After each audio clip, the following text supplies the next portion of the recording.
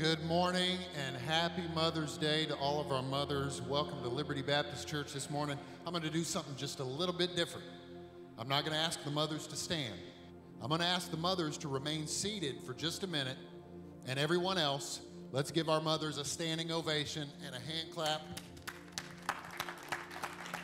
We are so grateful and thankful for each of you. You have changed our lives in so many ways. I think of my own mother and the blessing that she's been to all of her children, unsurpassed. And I know that she was really, really blessed when I was born, but she has been the best mother.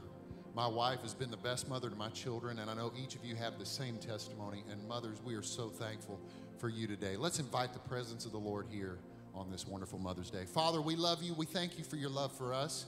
We thank you for the privilege to be in your house today, to celebrate you, to worship you.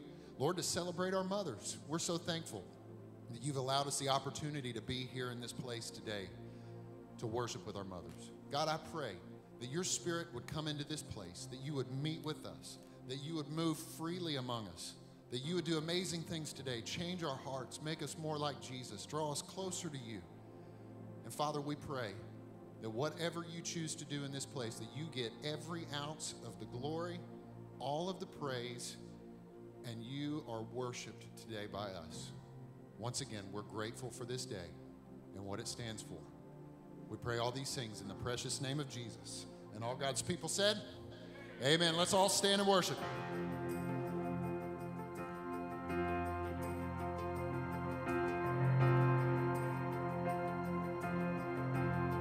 Here we go, let's sing. I raise a hallelujah in the presence of my enemies. I raise a hallelujah louder than the unbelief. I raise a hallelujah. My weapon is a melody. I raise a hallelujah. Heaven comes to fight for me.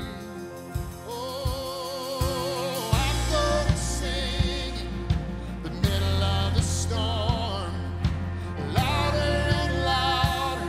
You're gonna hear my praises roar. And from the ashes, hope will arise. Death is defeated, and the King is alive. Yeah, yeah.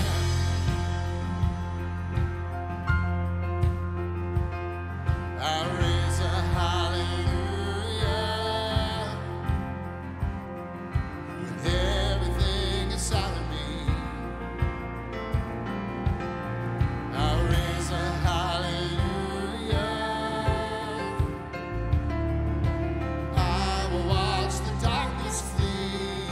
Oh, I raise a hallelujah. Yes, I do. In the middle of the mystery, I raise a hallelujah. Declare, fear you lost your hold on me. Yeah, I'm gonna sing in the middle of the storm, louder and louder. You're gonna hear my praises roar. From the ashes, hope will arise. Death is defeated, and the King is alive. Yes, yes,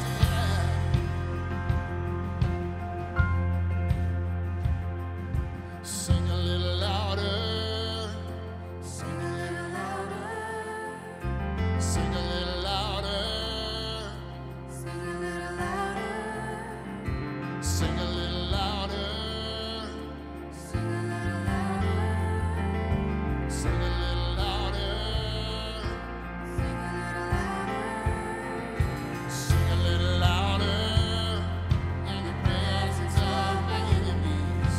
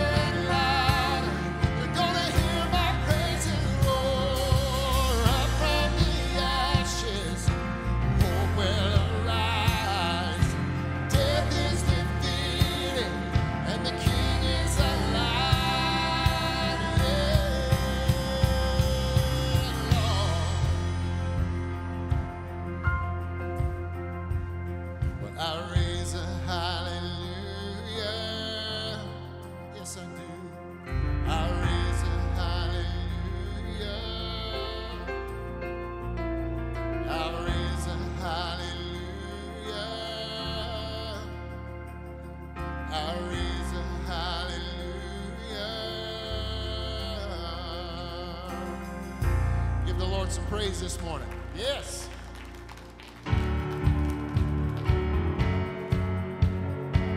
If you're thankful for who he is and what he's done, let me hear you say amen.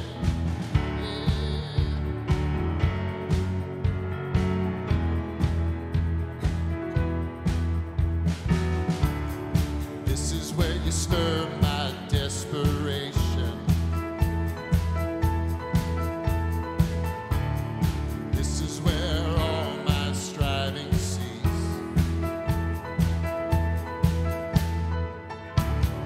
I believe you're healing what's been broken. At the end of me, yes, Lord, at the end of me.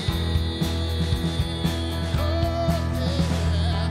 Only you command the sun to rise. Only you can bring the dead to life. Do what only you can do. Yeah, do what only you can do. Oh, 6, 7.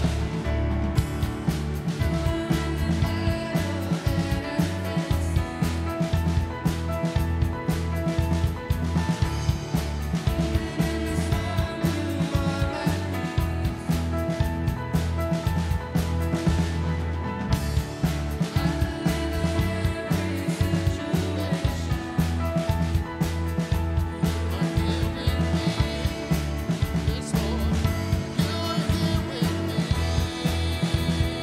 Only you, command the sun to rise. Only you can bring the dead to life. Do what only you can do. Yeah, do what only you can do, Jehovah. Do what only you can do. Yeah, do what only you can do.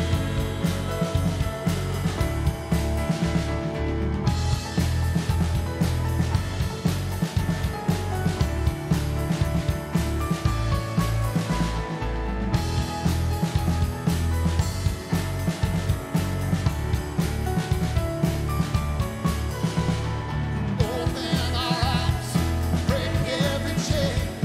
We've seen your power, our God saves. There's no one else.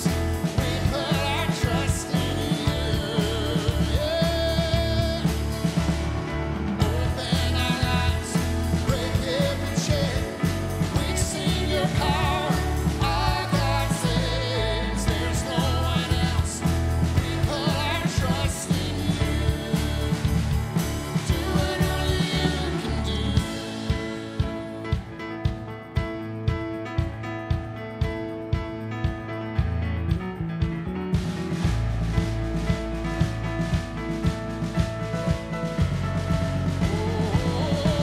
One more time, command the sun to rise.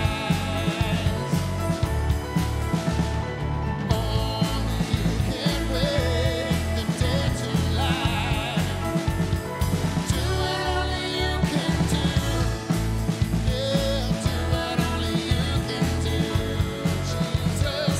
Do what only you can do, Jehovah. Do what only you can do. Amen. Praise the Lord. Are you glad to be in God's house? Let me hear you say amen. Amen. I'm glad to be here worshiping with you. We're starting to get a little sense of normalcy coming back to some of the things that we carry on in day-to-day life. But as Pastor said in the beginning of all this, we don't just want to go back to the way things used to be. Amen. We should always be moving forward, progressing for the Lord Jesus Christ. And I'm so glad that you're here worshiping with us today. Members, thank you for your faithfulness. If you're visiting with us, we've got a few visitors today. My sister and brother-in-law are here, Bryce and Rebecca McDowell. They just announced some big news yesterday, day before yesterday. They're expecting number 3. My mom and dad went from 0 grandkids 9 years ago to 9 grandkids We're setting records in the Hill House, right? Well, we're so glad that y'all are here to worship with us today. If you're watching online, we're glad that you're here. I say it every week. I'll say it continually every week. Don't just spectate. Don't just watch us worship. Worship with us right where you are. Amen. You may notice the offering plates are back down front. We're going to do a few things differently today. First and foremost, you'll still bring your offerings down to the altar as we used to do after the song service, okay? So the offering plates are here to do that. If you're still uncomfortable with that, we have an offering box on your way out the door, or you can go to libertybaptistwf.org/give, and you can give securely on PayPal there. Watching online, you can do that as well. We're also still in the process of our special offering, okay? We still have a ways to go. We still have a lot that needs to be done. So be praying about that. If you haven't given, pray about what God would have you to give. If you have given, maybe pray that God would lay on your heart to give a little more. But be praying about that so that we can further the work of the kingdom here at Liberty Baptist Church. Amen? All right, so here's what we're going to do. We have a set of memory verses. You had a month off, okay? We got a new set of memory verses for the month of May, and they are super easy. 2 Corinthians chapter 1, verse 3 and 4. Let's recite together. Blessed be God, even the Father of our Lord Jesus Christ, the Father of mercies and the God of all comfort, who comforteth us in all our tribulation, that we may be able to comfort them which are in any trouble by the comfort wherewith we ourselves are comforted of God. Amen. What a great promise in God's word. You have the Spirit of God dwelling inside you. You're not just supposed to sit on it and just wait for the day that Jesus comes back. The God that comforts you, share that God with the world so that they can be comforted as well. Amen? Let me hear you say amen. Amen. All right, one more thing. We're going to start doing our greeting time again. If you are uncomfortable, shaking hands, bumping elbows, that's fine. We're not forcing anybody to do anything. If you want, you just walk around and nod at people. Tell them you're glad to see them. If you want a fist bump, if you want an elbow bump, if you want a chest bump, I don't care. Please, no kissing. We don't do the brotherly kisses anymore like they did in the Bible. But we're going to take time to greet all those around us. So you can do that right now.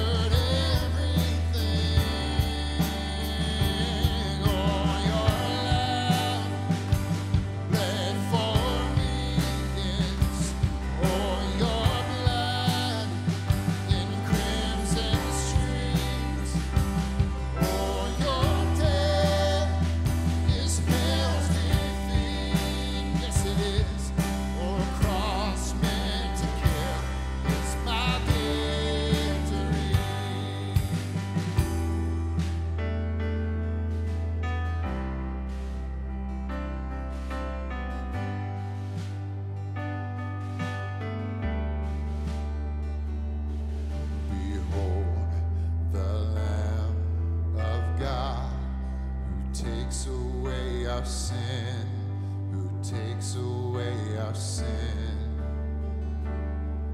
The Holy Lamb of God makes us alive again, makes us alive again. Behold the Lamb of God who takes away our sin, who takes away our sin.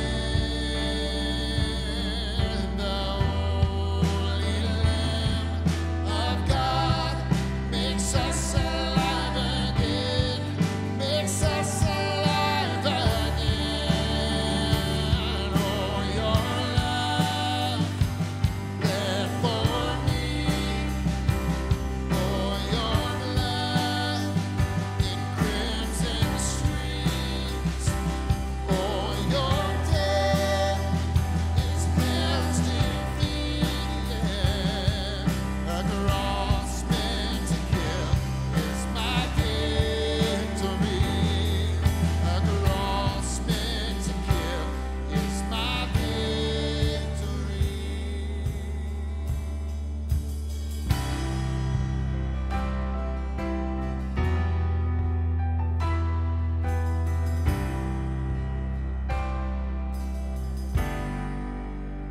Thank you, Jesus.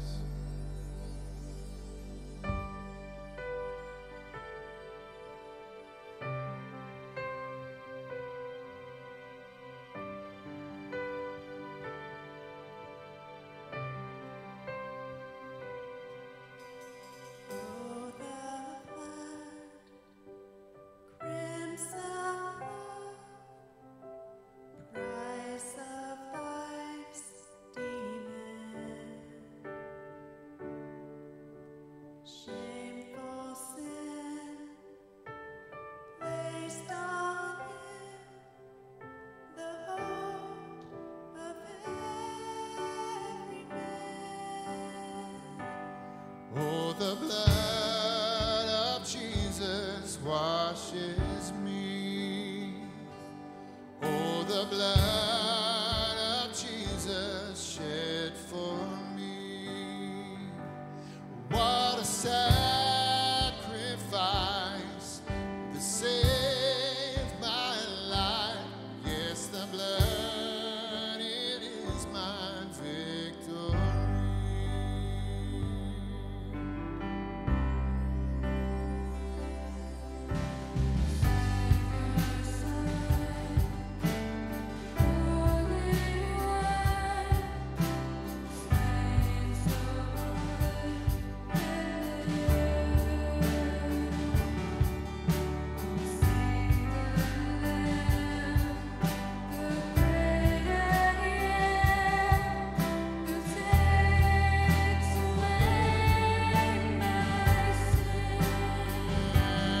Oh, the blood of Jesus washes me. Oh, the blood of Jesus shed for me. What a sacrifice to save my life. Yes, the blood, it is my victory. Sing, oh, the blood. Oh, the blood of the Lamb. Oh, the blood, yes. Oh, the blood of the Lamb. Oh, the blood of the Lamb. The precious blood of the Lamb. What a sacrifice that saved my life. Yes, the blood, it is my victory.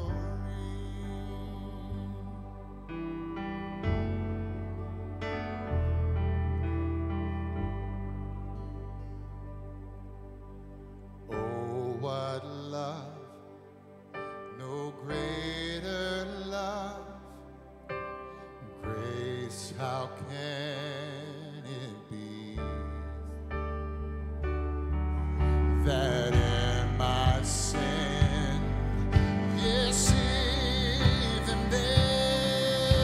shed his blood for me. Yes. Oh, the blood of Jesus washes me. Oh, the blood of Jesus shed for me. Yes. What a sacrifice. Save my life. Yes, the blood, it is my victory. What a sacrifice. It saved my life. Oh, yeah. Oh, the blood, it is my victory.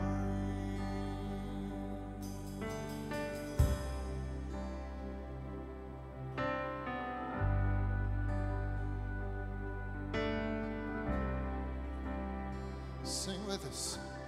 What can wash away my sin? Nothing but the blood of Jesus. What can make me?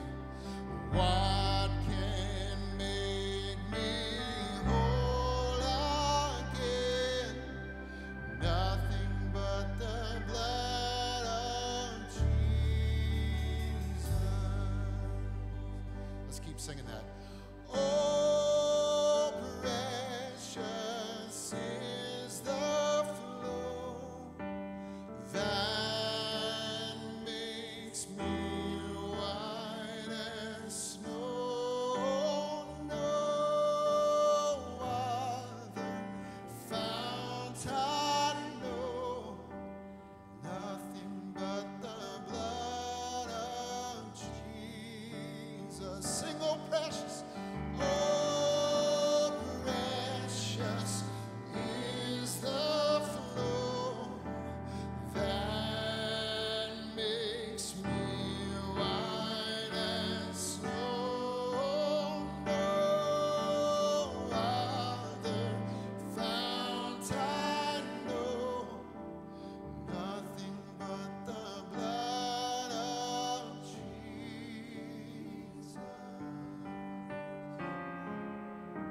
The blood that Jesus shed for me. Way back on Calvary, the blood that gives me strength from day to day. It will never lose its power. It reaches to the highest mountain, and it flows to the lowest valley. The blood that gives me strength from day to day, it will never lose its power. I sang this one the other day at the hymn sing. Some through the water, some through the flood, some through the fire, but all through the blood. Some through great sorrow, but God gives a song in the night season and all the day long. Jesus, we're so grateful for your blood. In 2020, it's no different than it was the day you hung on the cross. It's no different than it was before the foundation of the world was laid. It's always been and always will be the blood of Jesus. We live in a world that people try to take blood out of the equation because they say it's offensive. They say it's a dirty religion, a bloody religion. I'm so grateful that today, just as it was on March 7th, 1999, it's the blood of Jesus. The day you covered me with your blood, that day, I've never been the same. And I'm thankful for the blood of Jesus. If anyone in attendance today, whether in this place, watching online, anyone watching at a later date, has not been covered by the blood of Jesus, I pray that they feel you drawing them. Father, that as I say all the time, they would be reminded that Jesus loves them. He always has, he always will. Enough that he was willing to shed his blood, innocent blood, so that they might be saved. We're thankful today for the blood of Jesus. We're thankful for the cross. We're thankful for the death, for the burial. Father, we're grateful for the resurrection. We serve a risen, living Savior. God, we feel you in this place today. We pray that these songs have been songs of worship to you, and you've been pleased with our sacrifice of praise to you today. But Father, we also pray that these songs have softened our hearts, opened our minds, caused our focus to be shifted 100% to you. And God, in just a moment, when your word is open, that we would hear and we would heed. Father, we pray your spirit fall upon our pastor, that you would give him power to preach the word that you've laid on his heart. It's in Jesus' name we pray all these things. Amen. You may be seated.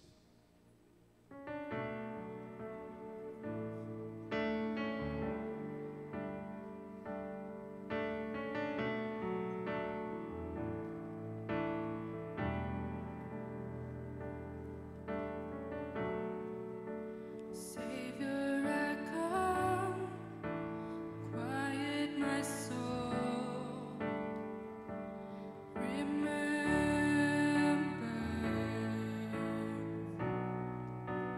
Redemption's hill, but your blood was spilled for my ransom. Everything I once held dear, I count it all as lost. Lead me to the cross where your love poured out. Bring me to my knees, Lord, I lay me down. Rid me of myself, I belong to you. Oh, lead me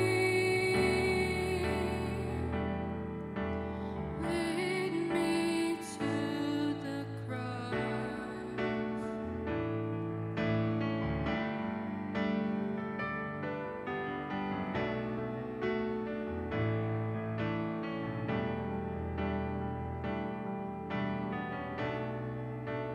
You were as I, tempted and tried. You moved. The Word became flesh, bore my sin and death. Now you're risen.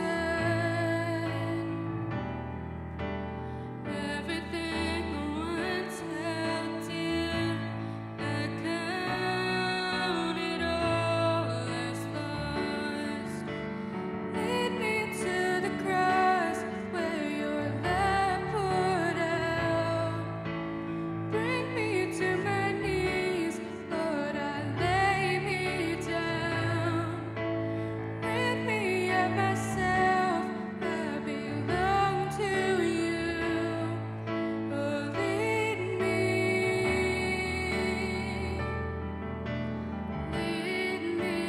to the cross.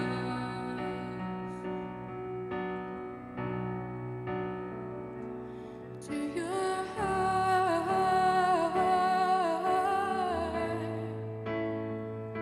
to your heart,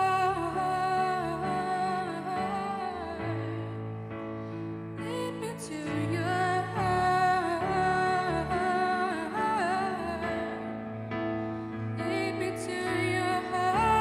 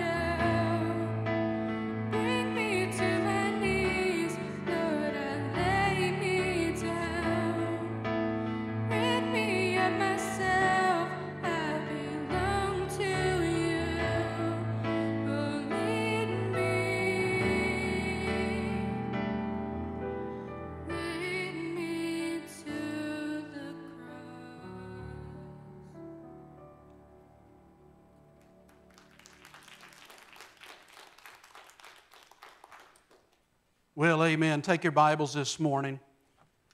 I want to invite you to 2 Timothy this morning, chapter 1. 2 Timothy chapter 1. Again, happy Mother's Day to mothers that are here this morning. What special people you are.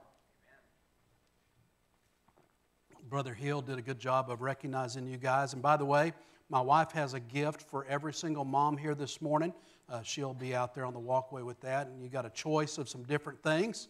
And so I wanted to put my greatest sermons in there on a disc for you, but that wasn't a possibility. No, I'm teasing. She's got some really nice stuff for you. And so I hope you moms have a wonderful day. You celebrated this day by your family. You should be. Amen, guys? We celebrate our moms. Now, my mom's with the Lord Jesus this morning. October of 2000, she went to be with the Lord.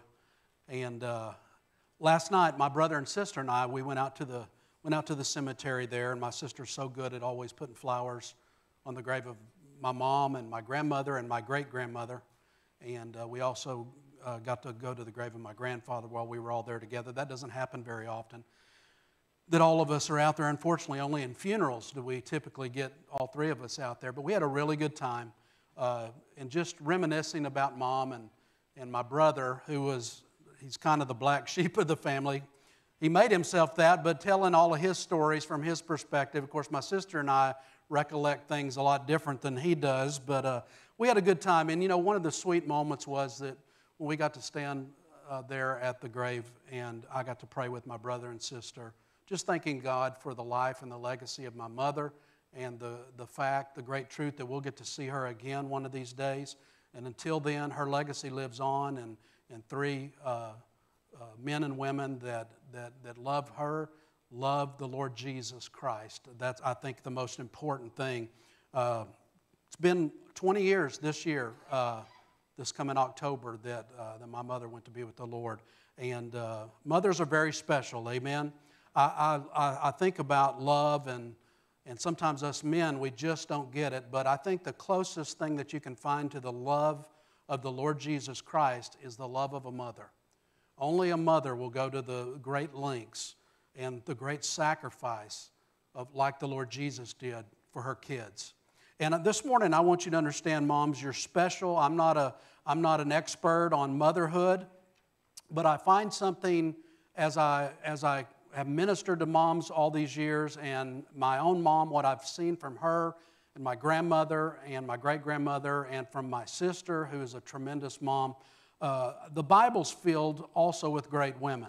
And there's so many different ways I could have gone this morning, but I want you to understand this morning that a mother gives to her children a big part of her, who she is, what she's like.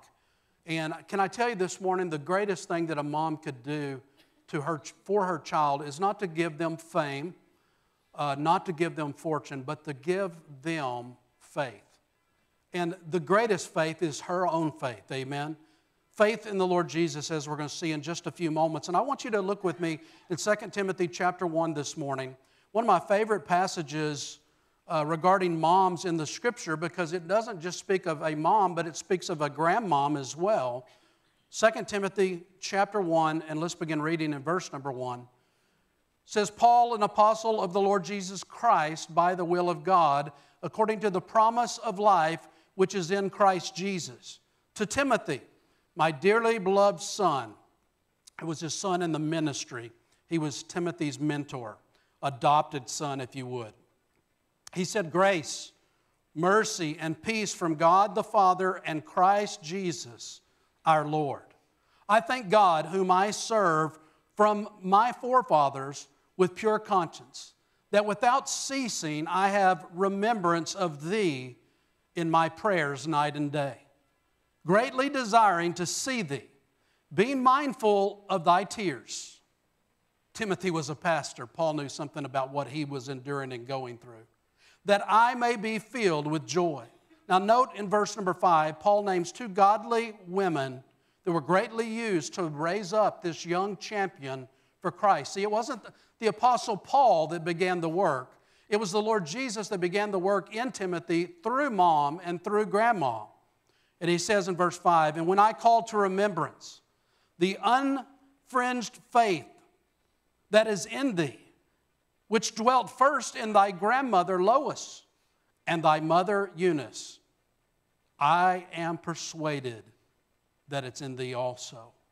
Oh, how we need some moms today in America like Lois and Eunice. Amen?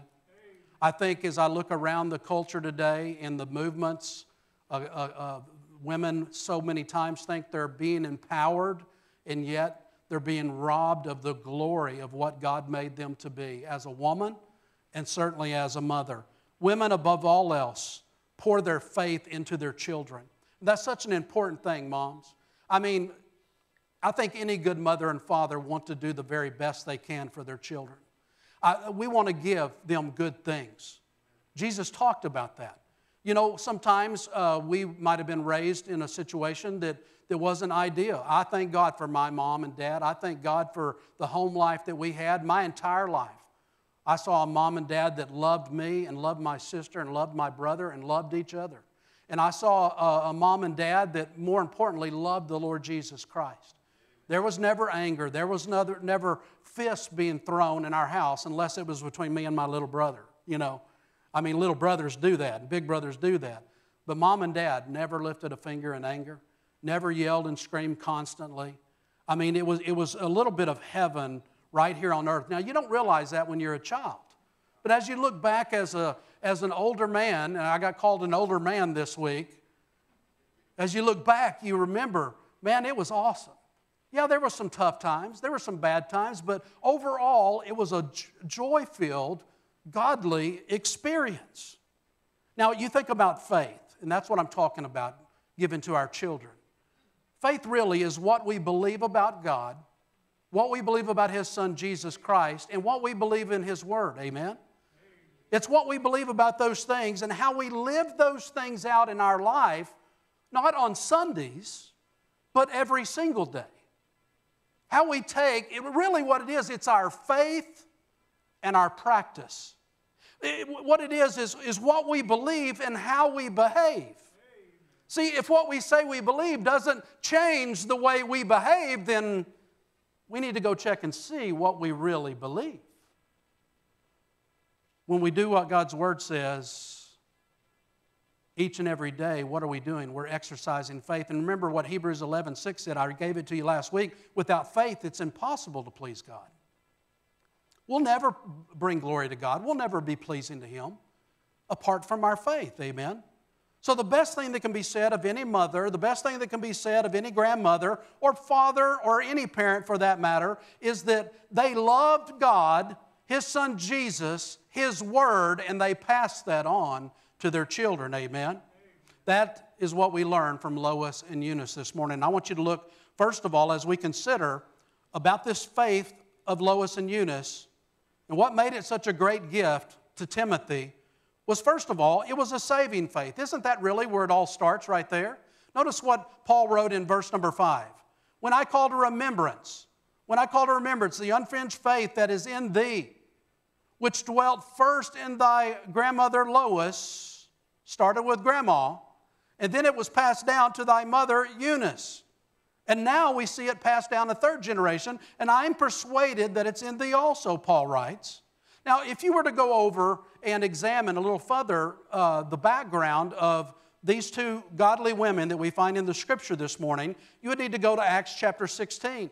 And if you were to go over there, you would find that Paul on his second missionary journey would be establishing churches. And how did they establish churches? But by bringing people to faith in the Lord Jesus Christ. You don't establish a church by coming in with a personality and a program and go out with some great ideas as far as feeding people and giving people this and giving people that and steal members from other churches. That's not how Jesus established a church ever.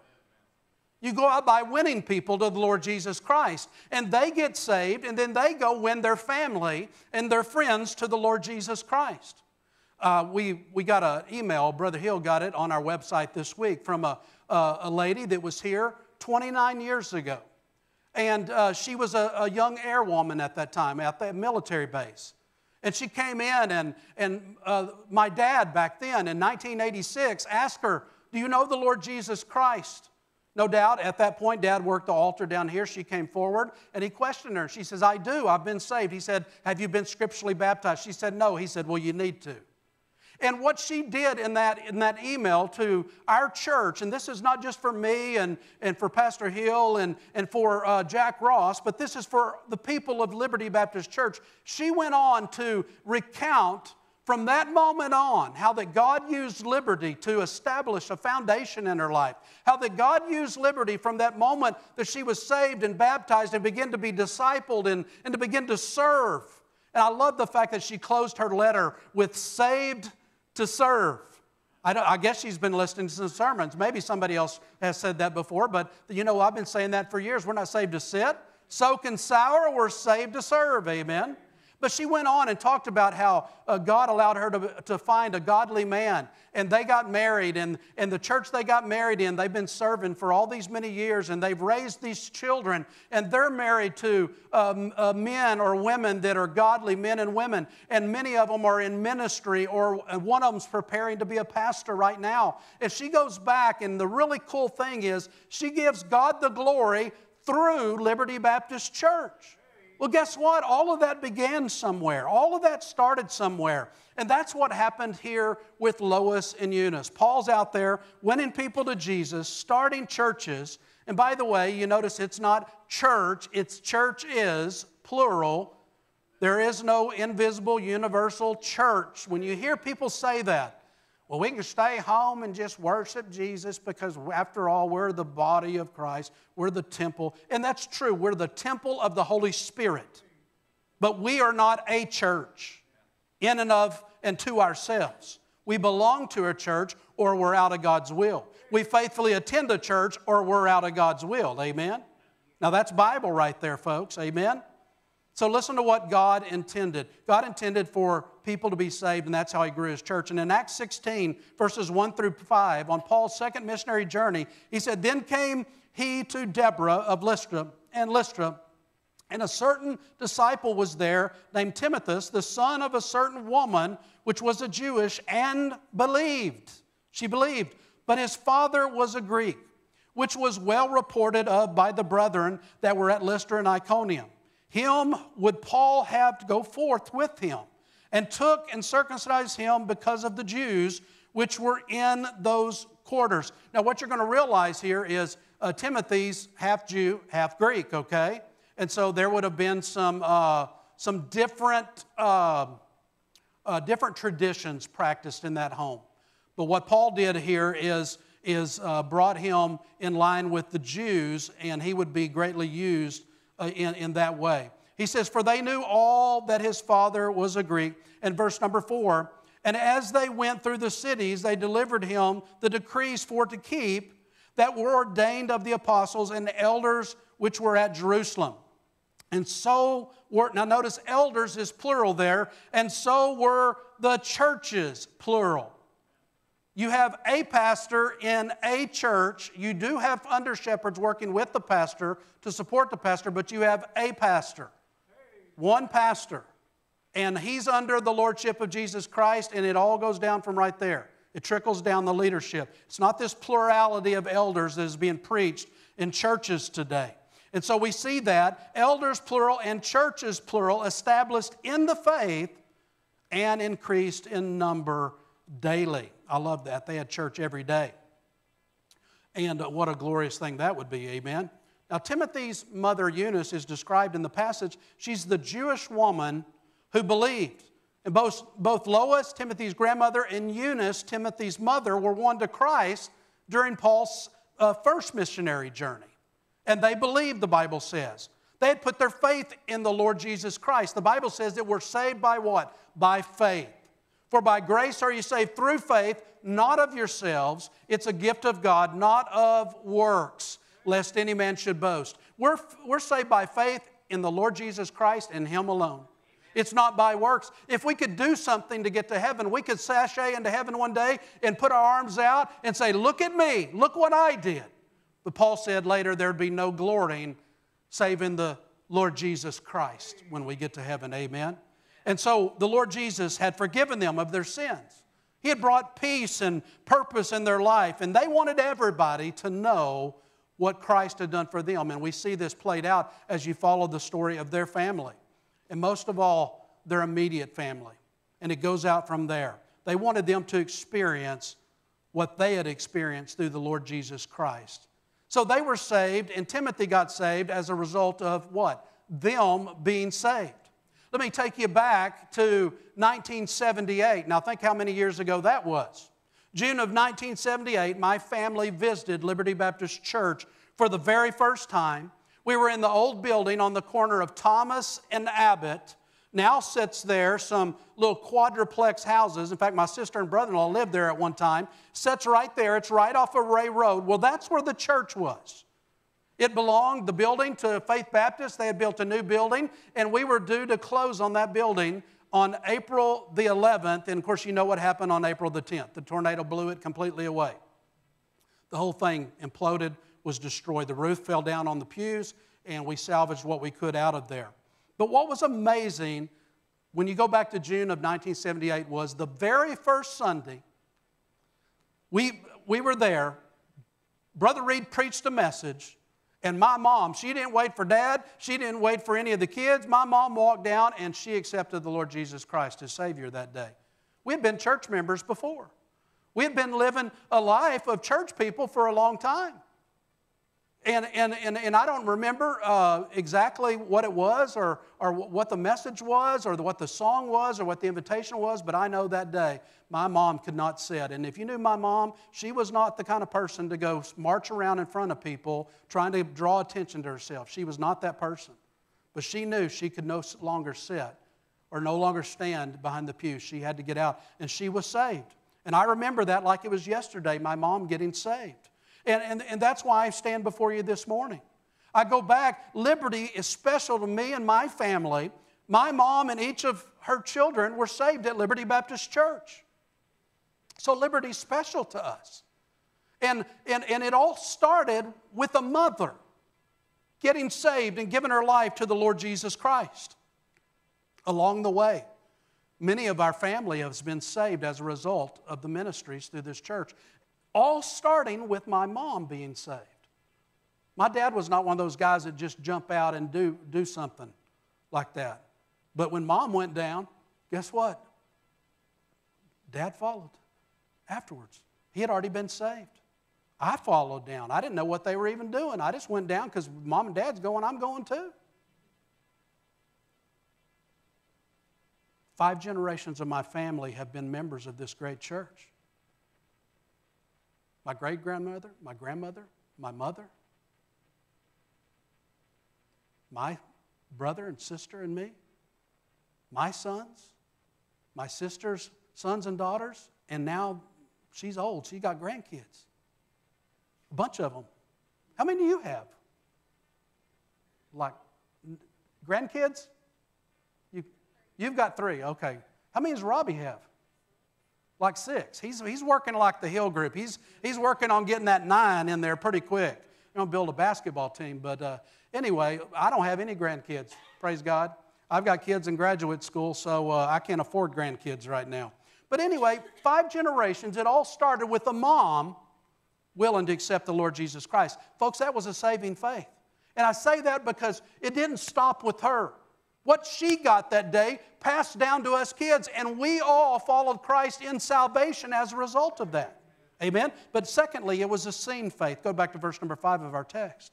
When I call to remembrance the unfringed faith that is in thee, which dwelt first in thy grandmother Lois and thy mother Eunice, I am persuaded that it's in thee also. What did Grandma and Mom have? They had a genuine faith, and that word translated, notice there, unfringed faith. It means without hypocrisy.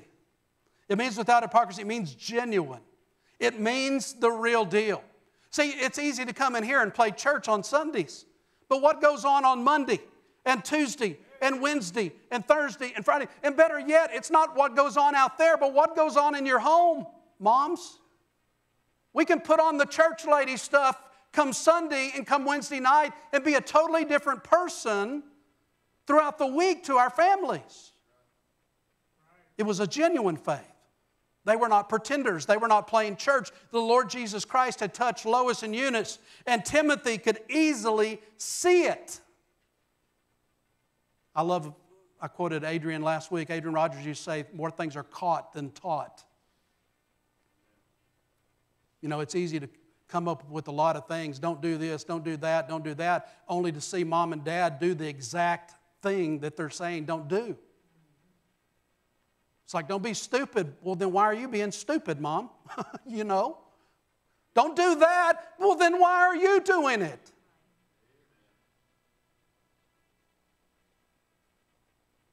We don't know a lot about Timothy's father except that he was a Greek. But here is what we do know about Timothy's mother and grandmother. They both had a genuine faith. They believed in the Lord Jesus Christ, and they wanted more than anything for Timothy, their son, to know the Lord Jesus Christ. It was a saving faith. It was a seen faith. And that's a good question, moms. Number one, do you have a saving faith? Man, what a joy last week that Jewy, heading back to South Korea, accepted the Lord Jesus Christ. Folks, do you realize she was literally snatched from the pits of hell? Just days before she headed off to a different culture, a different world, that she might not, although there's a lot of wonderful Baptist churches in South Korea, she might have never been exposed to the gospel again. Talked about being snatched from the fire. I praise God for that. To Him be the glory, amen. And I pray to God that she can find a good discipling church and get involved over there. I know she faces an uphill battle perhaps with her family, but the best thing she can do is go to her family as maybe perhaps the first one and say, listen to what happened to me. Listen to what God did for me through Jesus Christ. Here's the truth, Mom. You can't pass on to your children something you do not have. It was one of the things that I prayed with my brother and sister about was, you know, Mom didn't just teach us about Jesus by her saving faith, and us seeing that in the home. But my mom was one of those ladies, really, and yeah, I'm bragging on my mom. Amen? But I tell you, she's like a super mom. She was. She's like a super mom. We were involved in everything you can possibly be involved in at the church, and she still kept an immaculate house, cooked awesome meals with weenies that nobody else could come up with. Weenie surprise, we used to call it. No, she did a wonderful job. And us kids, man, our rooms were clean. I haven't figured that one out. How she did that, I don't know. But I remember when I went off into the Army, I made my bed up, and the drill sergeant came by and goes, "That's what I'm talking about right there." How did I learn that? I had a mom make those nurses corners. Remember that? How you fold that under and tuck that in, and man, you could bounce a quarter off of it. I mean, we got our bed. We didn't play on our bed. Mom made your bed, clean your room. Now get out of the house. I don't want to see you till supper, you know. Go tear something up or burn something down, or the only time come back in is if we have to go get stitches. That's pretty much the way it was back when we were kids, right? We didn't have toys and Nintendos and Game-Os and Xboxes and PS4s. We had sticks. And somebody's going to get hit with a stick or a rock throughout the day, you know. That and some old bikes that we were always spray painting and taking apart. Saving faith. It was a seen faith. Mom, do you have that? Where your kids can say, you know what, Mom's the real deal. Mom is what she says she is.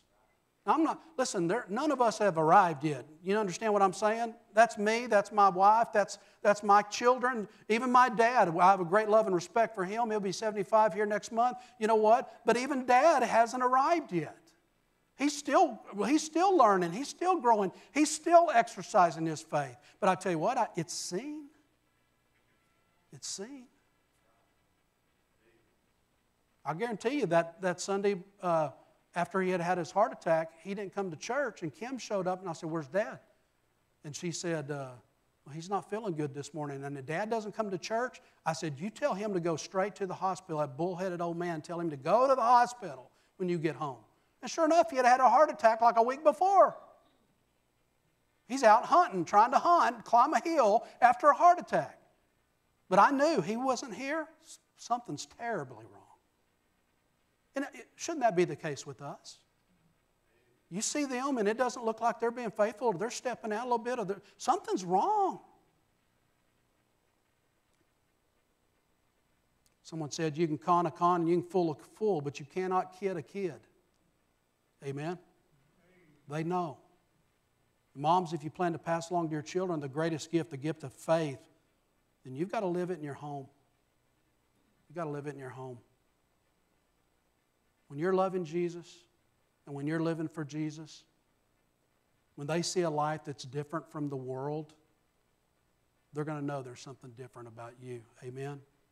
When they see a life that Jesus makes in you, they're going to say, you know what, I want that life too. It's not always easy. We don't always do the right thing. We're just human.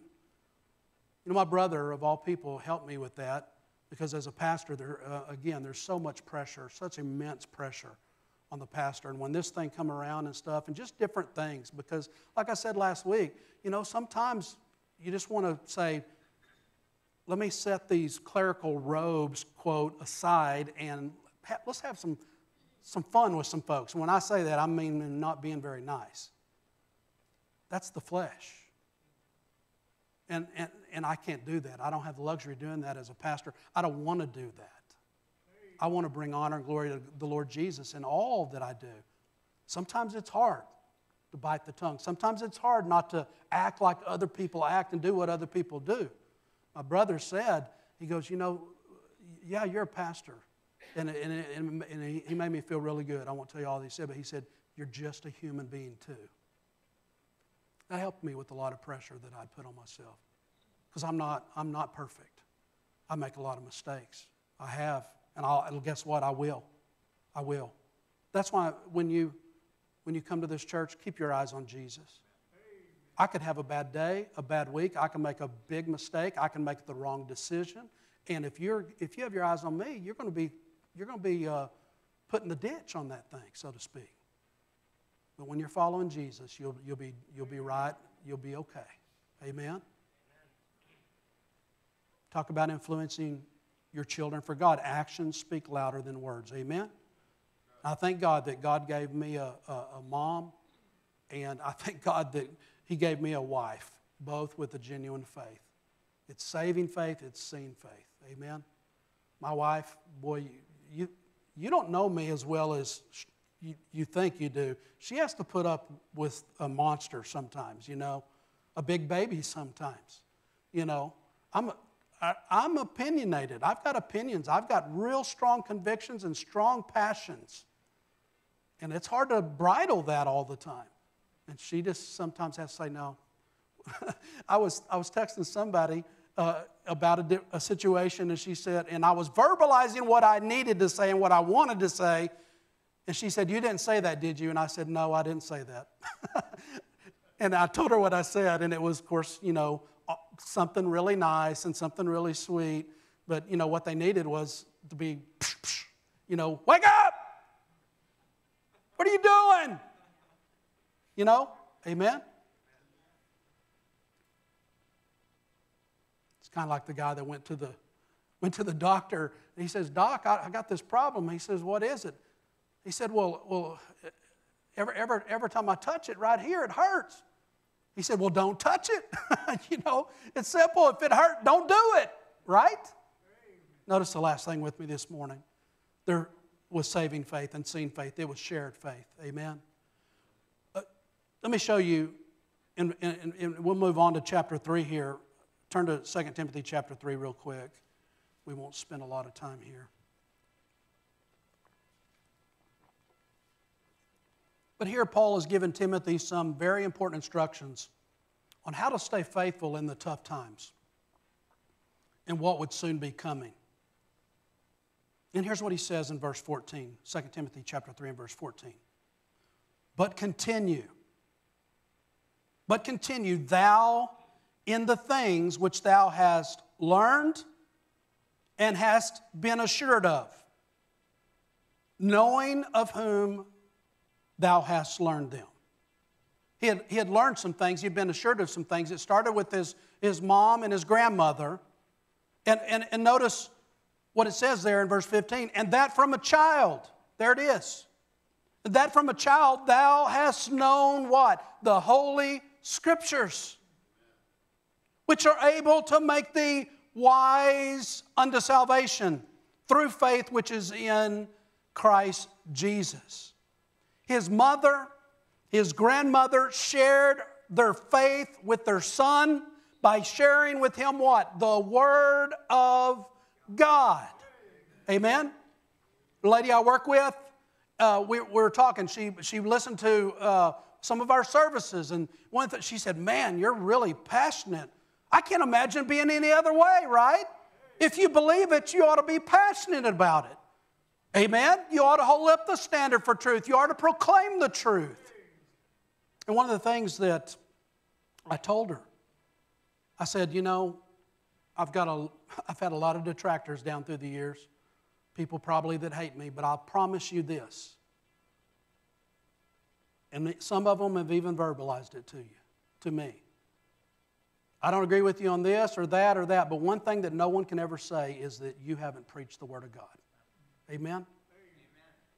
That's where it's at. The Word of God is where the power is. It's not in my wisdom. It's not in anecdotes or some things that I've learned. It's in the Word of God, the Word of truth. Amen? And so I want you to understand that this morning. And he says, "And that from a child thou hast known the Holy Scriptures, which is able to make you wise unto salvation through faith in Christ Jesus." They had shared the Word. What does the Bible say about faith? Faith comes by hearing, and hearing by the Word of God. By the Word of God. And I tell you what, Mom, that's an important thing. And you might not be a big reader. That might not be a passion of yours. I read constantly. All different types of things. This week, I started reading a book about corruption with all these vaccines and pandemic and all this stuff that's going on out there. I started reading a Dr. PhD's book on that. Well, before that, the night before, I was reading about Wounded Knee. And I read, and I just read. That's why my wife says, is full of a lot of useless information, because I'll read anything about anything. One time, Pastor Steve, I was just curious how you make whiskey. I'm not going to drink it, but I was just curious, how do they actually make that? I learned how to make a still. We've got one in the back of the church right back here. I'll show it to you later. No, I'm teasing about that, but I don't know. You know, my wife was like, "What are you watching? What are you doing?" I'm just reading up on something I didn't know, you know, and I thirst for knowledge. But there's a big difference between knowledge and wisdom. You can get knowledge and wise. Brother Reed used to say this, there's people educated beyond their own intelligence, right? There's a lot of people like that. Their PhD stands for piled higher and deeper, right? They have knowledge, they have no wisdom. No wisdom. But from the Word of God, what do we get? We get wisdom. Wisdom. That's what he says. It's able to make thee wise. You want to be wise? You can give knowledge to your kids. I've got all kinds of knowledge I can give people about a lot of different subjects. Kind of a jack of all trades, master of none in a lot of areas. But what I want to give to my children? Wisdom. Amen? When people come to their pastor, what do they need? They need wisdom. Where does that come from? The Word of God. I'm not going to spend time to go there, but this is something for you to read later this week. Go over to Deuteronomy 6 and read verses 1 through 25, and it talks about really it's a mandate for mom and dad to teach the Bible. Not just to read the Bible, not just to have a devotion a day to keep the devil away, but to teach the Bible to their children. Along with the Bible, there's a lot of other things that you can add to that. Obviously, church, Christian camps and things like that, Sunday school. I'm excited to get all that going again the first week in June. We'll start Sunday school back up. We'll start Wednesday nights back up for Bible study of all different age groups.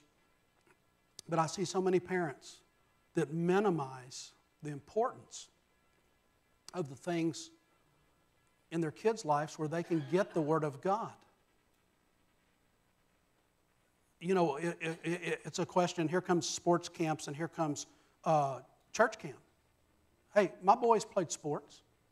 My boys were in the band all 6 years from junior high all the way through high school. They played sports. But guess what? They didn't miss church for sports. And they didn't miss church camp to go to some sports camp. There's 1,000 sports camps out there. I'll find one that's not going to be in conflict with church camp. Why? Because I've seen in my own life, and I've seen as a youth pastor, and I've seen as a pastor, what can happen in some of the greatest decisions of a person's life, of a child's life, is made at camp. Mom and dads, that ought to be a no-brainer for you. Sports camp or church camp? Let me tell you something. Your little Johnny or your little Susie, there is a 99% chance that they're never going to play college ball. You understand that, right? 99% chance. And of those that play college ball, there's a 99% chance that your little Johnny or Susie will not play professionally. That's a fact. Those are statistics that are reality.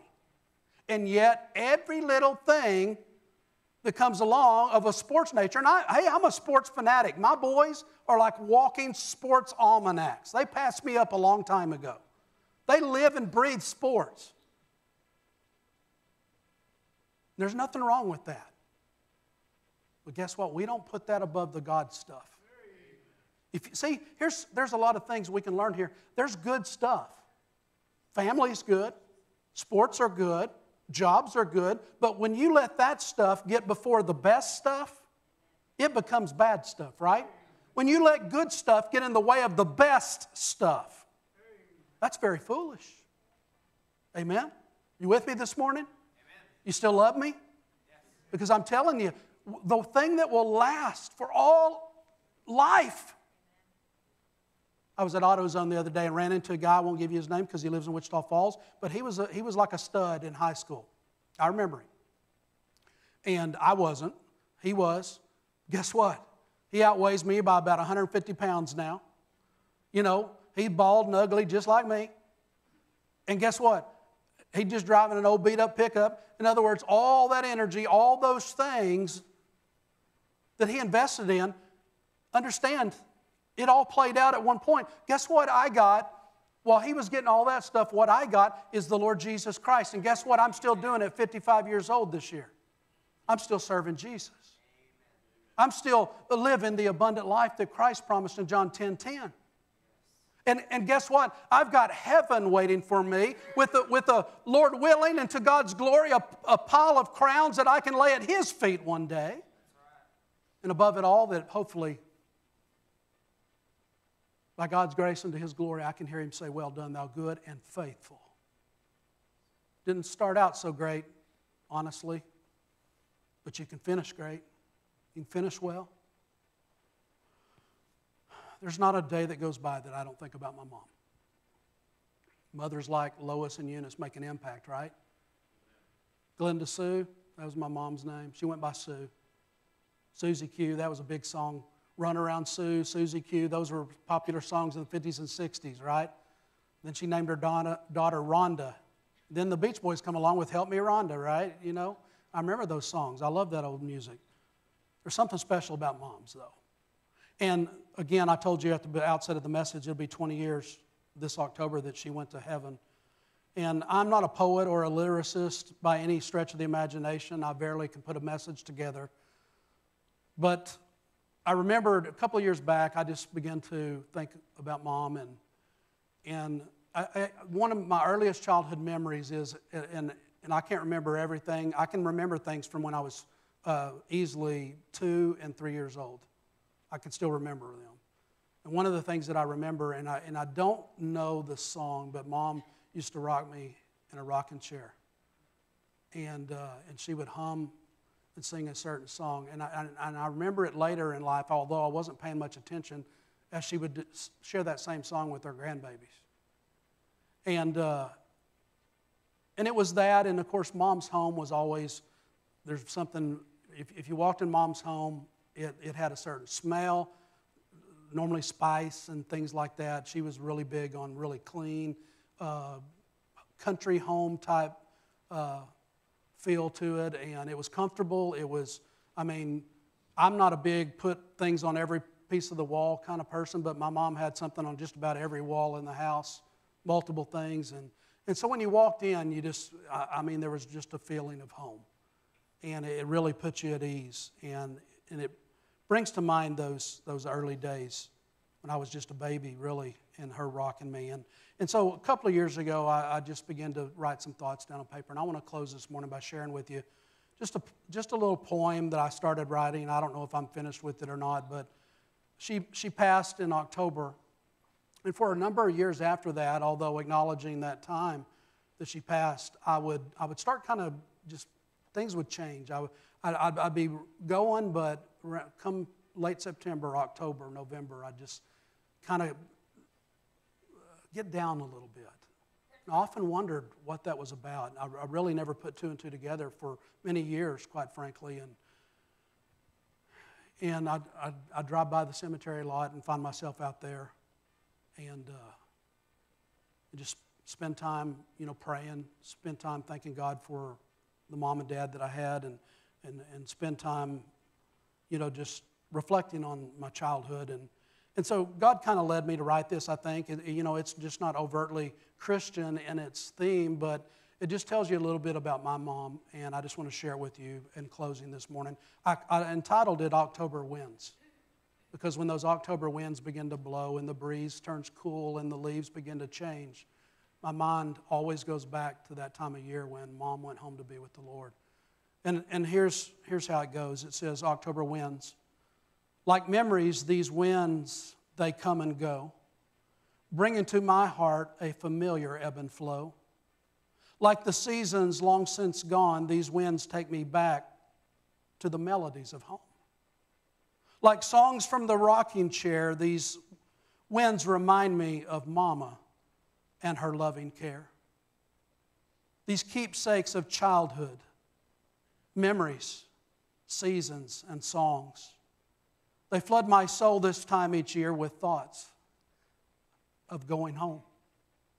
Yes, these October winds are a welcome breeze to a homesick boy missing Mama and her melodies. October winds, like a voice I long to hear, these winds bring a familiar sound ringing in my ears. Like a scent of heavenly spice, these winds bring me back a childhood fragrance so right. Like a vibe you feel when it's deja vu, these winds tell a story. It's the story of me and you. These keepsakes of childhood, voices, scents, and vibes, they flood my mind this time each year with thoughts of you by my side. Oh, these October winds are a welcome breeze to a homesick boy missing Mama and her melodies. And that's what I've gotten so far. I haven't worked on it in a couple of years, but I wanted to share that with you just so moms, you know today how special you are and the impact that you can make. It might not be realized right now by your children. We can be ungrateful, especially in our youth. But there comes a time that, the Bible says, train up a child, and when he is old, he'll not depart from it. I was telling my brother last night, he was talking about how as he's just more and more today than ever, how important God is to him and how important family is to him.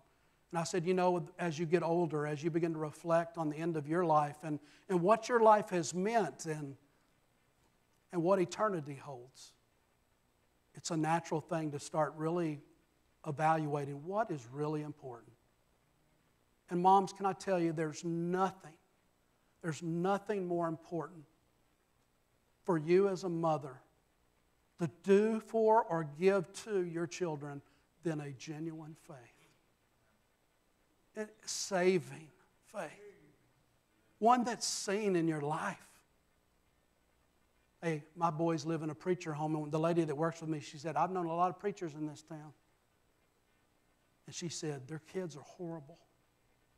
Their kids are high, and their kids are out carousing around. You know what? And I told you before, I'll never say never with my kids because they're preacher kids. They might, I don't know. But if they ever do, number one, I'll kill them. And number two, it will be not because of what I did for them, but in spite of what I did for them and their mother did for them. Amen? So moms, the greatest thing you can give to your kids is a life of faith in Jesus Christ. You go, well, you know what? I've made a lot of mistakes. I've been down the road a long time, and I've not made that the priority perhaps that it needs to be in my life, especially at home. As long as you're breathing oxygen on planet Earth, there's always time to change things and do it right. The only thing that keeps people from doing that is what? Pride. I've had to apologize to my sons. There's a lot of things, especially with Cullen, I was way hard on him. I've had to apologize. I made a lot of mistakes as a first-time parent. I've made mistakes as a second-time parent, probably being too easy. I should have beat the second one more. But you know what? At the end of the day, the most important thing that they got from my wife and from me is the Lord Jesus. What about you? I love you so much, and moms, just know how special you are to me. And as your pastor and as your friend, I see you as a special person and a very important person in our church.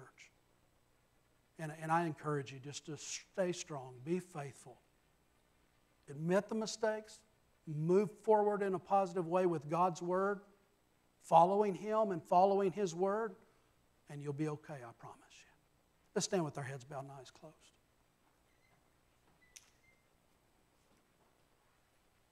Our Father in heaven, Lord, as we come before you this morning, we are grateful for a day that's set aside to celebrate moms.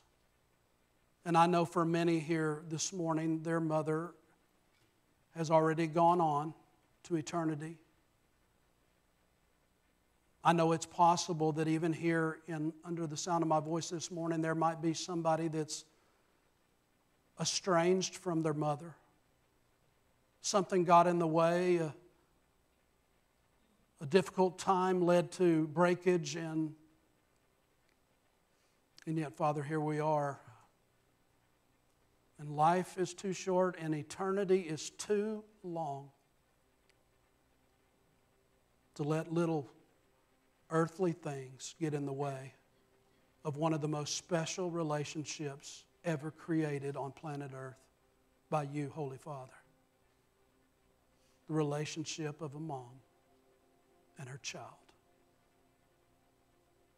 She literally goes to the brink of death's doorstep to bring them into this world. Lord, let it be said that each mom here at Liberty, they endeavored not only to bring them into this world, but to see that they could bring them with them one day into heaven. That they would know the Lord Jesus Christ because of her testimony of having known the Lord Jesus and having lived a life for Him faithfully in front of them.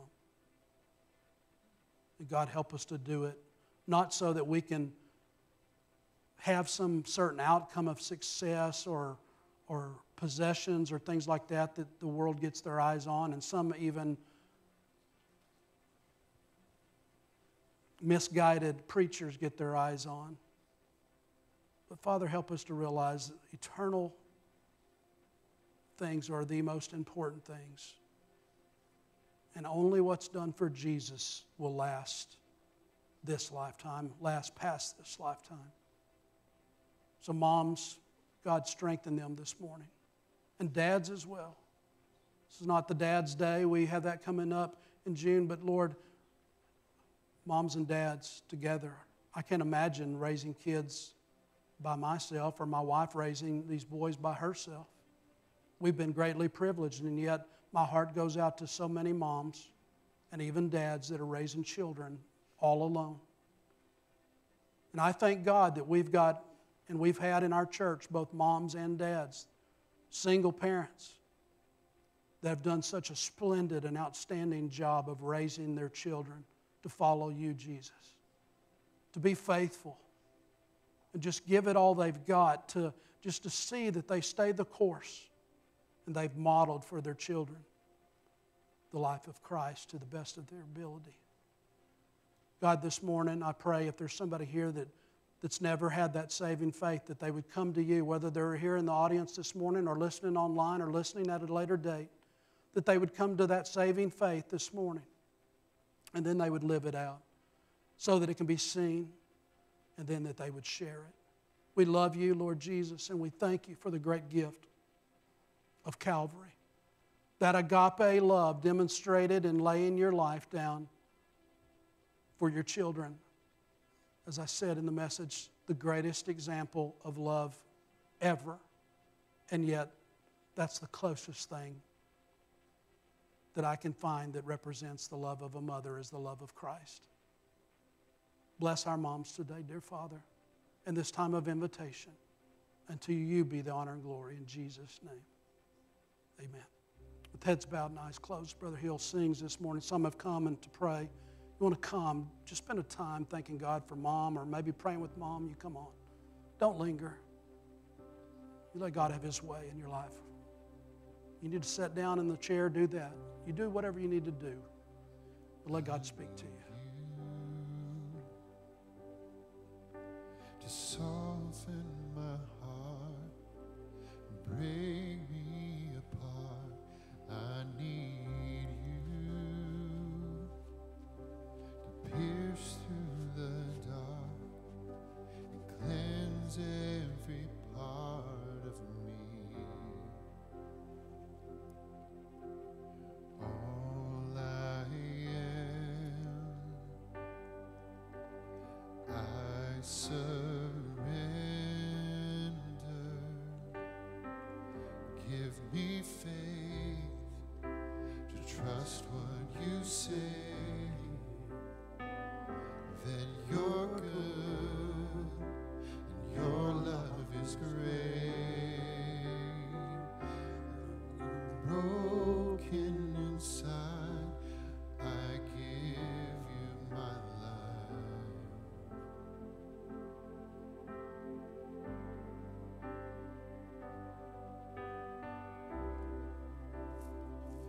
I need you to soften my heart and break me apart. I need you to open my eyes to see that you're shaping my life. All I am, I surrender. Give me faith to trust what you say, that you're good and your love is great. I'm broken inside, I give you my life.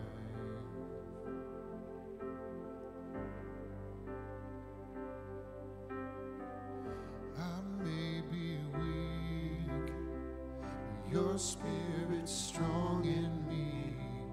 My flesh may fail, but God, you never will.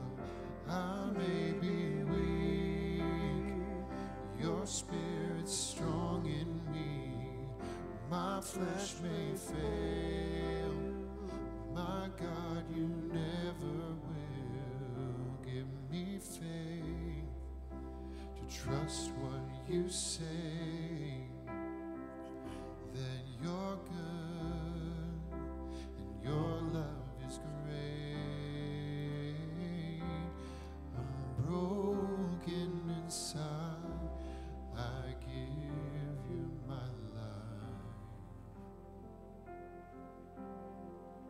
As these continue to pray with heads bowed and eyes closed, you can be seated quietly.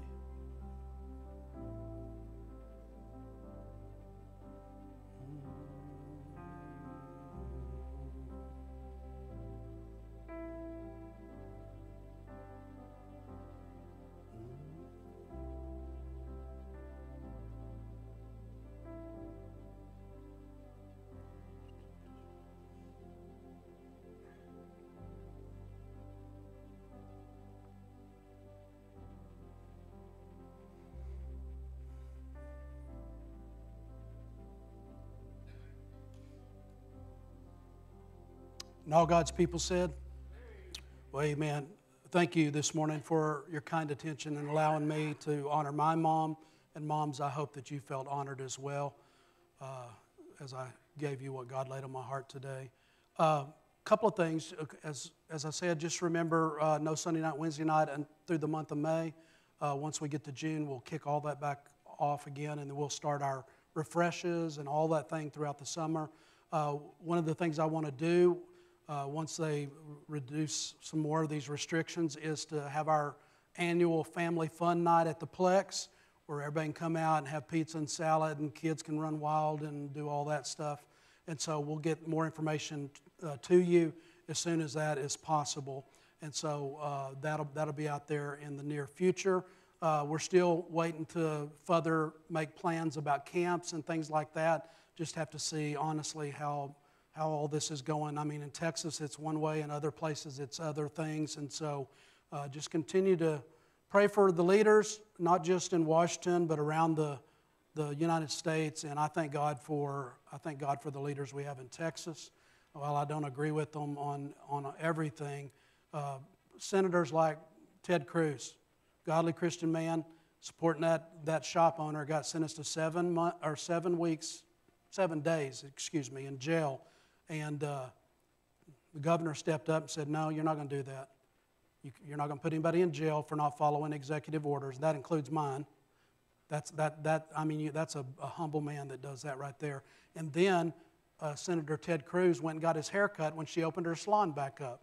And so that was pretty cool right there. He needed one. He said, I hadn't had my hair cut in 3 months. But anyway, I appreciate our leaders. But let's pray for them throughout this thing where they'll have wisdom and not follow all the crazy fear mongers that are out there trying to scare people to death. And when it's all said and done, I promise you, this thing's going to look a lot different in retrospect, looking back. And I think we're all going to go, man, I can't believe we did some of the things we did. So anyway, it's in God's hands. But be safe and continue to wash your hands. Use hand sanitizer like we've always encouraged here. If you're sick, stay home. If you're fearful about getting out or doing it, stay home, okay? We're not making anybody do anything. So you do what you feel the Lord would have you do, and you'll answer to God for that, and we're going to answer to God for what we do. But we're going to have church, amen? And come June, we're going to have church on Wednesday nights again, and Sunday school and all that. And so we've got those things coming up, so remember that. Also remember to be sweet to your moms today, amen? Give them a call. Let them know you love them if they're not here in town. And by way of prayer matter, pray for Brother Marsden and Miss Marsden. They headed out to New York. Why in the world they're heading up there? They say there's a blizzard coming up there right now. I don't know. But they got to Oklahoma and broke down, time and chain. They're not for sure of the extent of the damage on their Honda yet, so they won't know till Monday. So they're trapped in a hotel room until then. And so Miss Mary's spending Mother's Day in a hotel in some little town in Oklahoma. So y'all pray for them, that God will be real, and they'll be able to enjoy some time together. But anyway, I don't know what the plan is. I might end up needing to get a trailer and go pick their car up if the motor's trash or what. We don't know yet. But anyway, I might be needing to get in touch with some of you men to help me get that done first part of the week. And so anyway, just pray for them. I know that they're coming. They're pretty sure they're coming back to Texas, back home here, no matter what happens, and then they'll do their trip at a later date. So I'm pretty sure that's the plan, what Brother Randy said, but I don't know. That could have changed. So pray for them. Brother Hill, anything else I need to mention? Remember the special offering, that's ongoing. We had that set for a particular date, but with everybody being knocked out of place and so many of our people having to stay home, just remember that is still going on out there, and we're about 13,000 right now, and so we've still got a little ways to go to get to that and get where we can do what we need to do with that. And so I'll have more information forthcoming as we continue to go through the weeks and see how close we're getting there as to what we're actually going to be able to do with the things we had set out to do in initiating that. So, all right, special offering, talked about that. Be sure and label it. It goes to a separate account. It doesn't go in the operations budget. It goes in a separate account by itself. So be sure and label that Easter offering, special offering, so that we know that. And our bookkeeper, Kimber, takes care of that. And so we're putting all that over there. That way when it's time to spend, we'll spend out of that account and it won't intermingle. So got that taken care of. Anything else? Yes, sir. I like those glasses you got. Those are new. Thank you. They sell men's glasses where you got those? No, I'm teasing. Let's stand and we'll be dismissed in prayer. Me and Brother Hill, we love to give each other a hard time. I give him more of a hard time than he gives me. He's such a wonderful man and a dear friend and does such a lot around here, around the church. I appreciate him. I like to pick on him. So, well, let's be dismissed in prayer. And who did I call on to pray last week? Brother Duke last week? Okay. Well, Dad don't remember. Was it me? I'm going to ask Brother Nelson if he'll word our dismissal prayer. God bless you.